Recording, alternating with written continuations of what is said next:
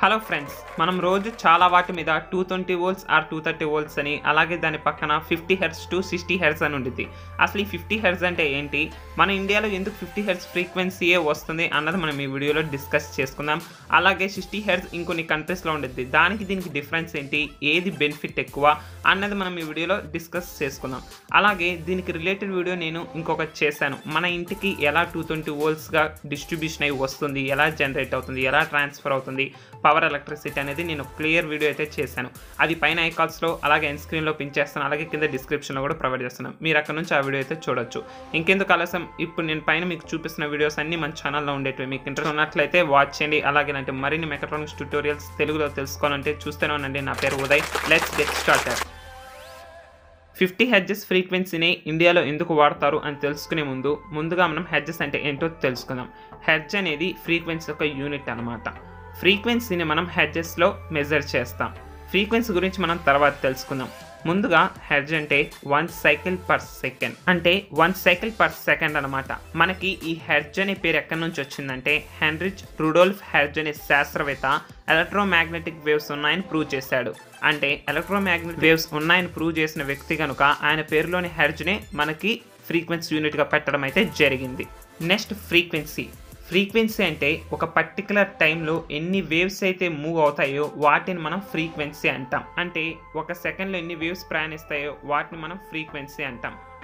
ఎక్కువ ప్రయాణిస్తే high frequency అని, తక్కువ ప్రయాణిస్తే లో ఫ్రీక్వెన్సీ అని మనం అంటుంటాం. దీన్ని బట్టి ఇండియాలో ఒక సెకండ్కి 50 సైకిల్స్ ప్రయాణిస్తున్నాయి అన్నమాట. అందుకే ఇండియాలో 50 హెర్ట్జ్ ఉంటుందని అంటున్నాం. 50 హెర్ట్జెస్ అంటే ఎలక్ట్రిసిటీలో ఒక సెకండ్కి 50 వేవ్స్ ప్రయాణిస్తున్నాయి అనమాట, ఏదైతే వైర్ ఉందో దానిపైన. ఇప్పుడు మీకు ఒక క్లారిటీ వచ్చిందని నేనైతే అనుకుంటున్నాను. మరి ఇండియాలో ఎందుకు 60 హెర్ట్జ్ ఫ్రీక్వెన్సీ వచ్చింది? కొన్నాళ్ళ క్రితం మన ఇండియాని బ్రిటిష్ వాళ్ళు పాలించేవాళ్ళు.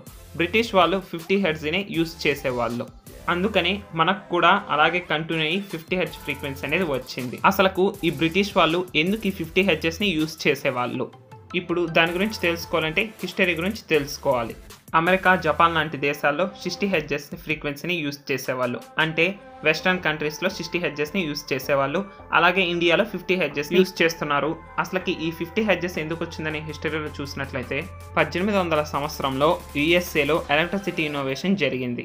ఆ టైంలో డీసీ ఎలక్ట్రిక్ సప్లైని యూస్ చేస్తుండేవాళ్ళు, అంటే 110 వోల్ట్స్. ఈ డీసీ ఎలక్ట్రిక్ సప్లై ఇచ్చే కంపెనీ థామస్ అల్వా ఎడిసన్ది. ఆ కంపెనీ పేరు జనరల్ ఎలక్ట్రిక్ కంపెనీ. ఈయనెవరో మీకు తెలుసు, బల్బును కనుగొన్న వ్యక్తి, ఆయనదన్నమాట కంపెనీ. అదే టైంలో నికోలా టెస్లా అనే ఆయన ఏసీ కరెంట్ని ఇన్నోవేషన్ చేశాడు.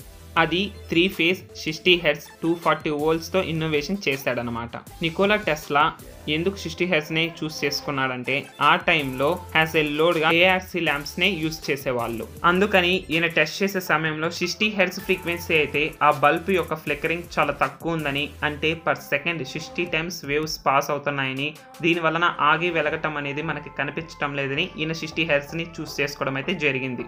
ఎప్పుడైతే ఏసీ కరెంట్ ఇన్నోవేషన్ జరిగిందో, ఎడిసన్కి టెస్లాకి మధ్య ఒక టైప్ ఆఫ్ ఎలక్ట్రికల్ వార్ అనేది జరిగింది. ఎందుకంటే ఎవరిది బెటర్ అనే గొడవ జరిగింది.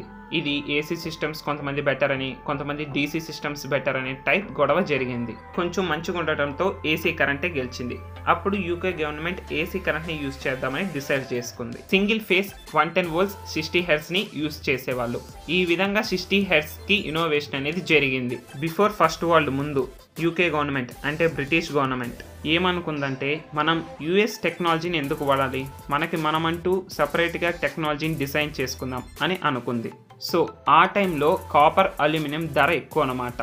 అందుకని బ్రిటిష్ వాళ్ళు ఎలా ఆలోచించేవారంటే, వోల్టేజ్ని పెంచేసి కరెంట్ని తగ్గించేస్తే మనకి కాపర్ వైర్ సైజ్ తగ్గిపోతుంది కదా అని వాళ్ళు అలా ఆలోచించారు. దానివల్ల మనకి కాపర్ కూడా కాస్ట్ తగ్గుతుంది, అలాగే ఇలాంటి చాలా బెనిఫిట్స్ ఉంటాయని చెప్పి బ్రిటిష్ గవర్నమెంట్ నిర్ణయం తీసుకుంది. సో అప్పుడు యూకే గవర్నమెంట్ ఏం చేసిందంటే, 110 వోల్ట్స్ కాకుండా 220 వోల్ట్స్ని యూస్ చేశారు. కానీ వీళ్ళు ఫ్రీక్వెన్సీ పరంగా ఏం చేశారంటే, ఎంత ఫ్రీక్వెన్సీ పెరిగితే అంత ఎడ్డీ కరెంట్ లాస్ అవ్వుద్ది, అలాగే హిస్టెరిసిస్ లాస్ అవ్వుద్ది అని అనుకున్నారు. అనేసి 60 హెర్ట్జ్ యూస్ చేయకుండా 50 హెర్ట్జ్ ఫ్రీక్వెన్సీని యూస్ చేశారు. ఈ విధంగా యూకేలో single phase 50 hertz frequency 220 volts use చేయడం జరిగింది. ఒకప్పట్లో ఇండియాని బ్రిటిష్ గవర్నమెంట్ పరిపాలించేది. ఆ టైంలోనే డార్జిలింగ్లో 1897లో మొట్టమొదటి హైడ్రో పవర్ ప్లాంట్ని స్థాపించారు.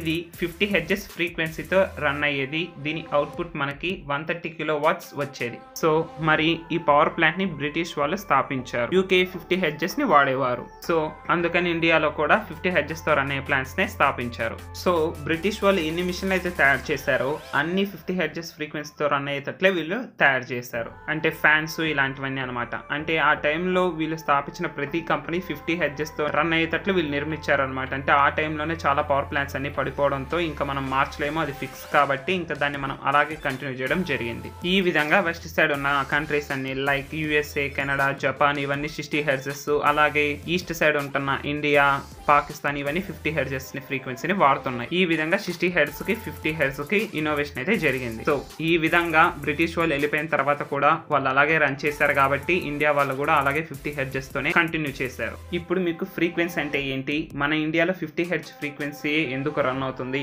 వీటి మీద ఒక క్లియర్ ఐడియా వచ్చిందని అనుకుంటున్నాను. ఇలాంటి మరిన్ని ట్యూటోరియల్స్ కోసం డెఫినెట్లీ మన ఛానల్ని సబ్స్క్రైబ్ చేసుకోండి. కింద డిస్క్రిప్షన్లో వాట్సాప్ గ్రూప్ లింక్ ఉంది. మీరు అక్కడ నుంచి నన్ను మీరు డైరెక్ట్గా కాంటాక్ట్ అవ్వచ్చు. మీకు ఎలాంటి టాపిక్స్ కావాలో మీరు నన్ను అక్కడ నుంచి డైరెక్ట్గా కూడా అడగచ్చు. మీకు ఈ కంటెంట్ కానీ నచ్చినట్లయితే డెఫినెట్లీగా చూసిన ప్రతి ఒక్కరు లైక్ చేయండి. అలాగే ఇది ఎవరికైతే యూస్ఫుల్ అనిపిస్తుందో వాళ్ళకి డెఫినెట్లీగా షేర్ చేయండి. ఇలాంటి మరిన్ని ట్యూటోరియల్స్ మీరు తెలుగులో తెలుసుకోవాలనుకుంటే డెఫినెట్లీగా మన ఛానల్ని సబ్స్క్రైబ్ చేసుకోండి. మళ్ళీ సరికొత్త టాపిక్తో మళ్ళీ మీ ముందుకు వస్తాను. Until that take care, by by, see you guys, జై హింద్.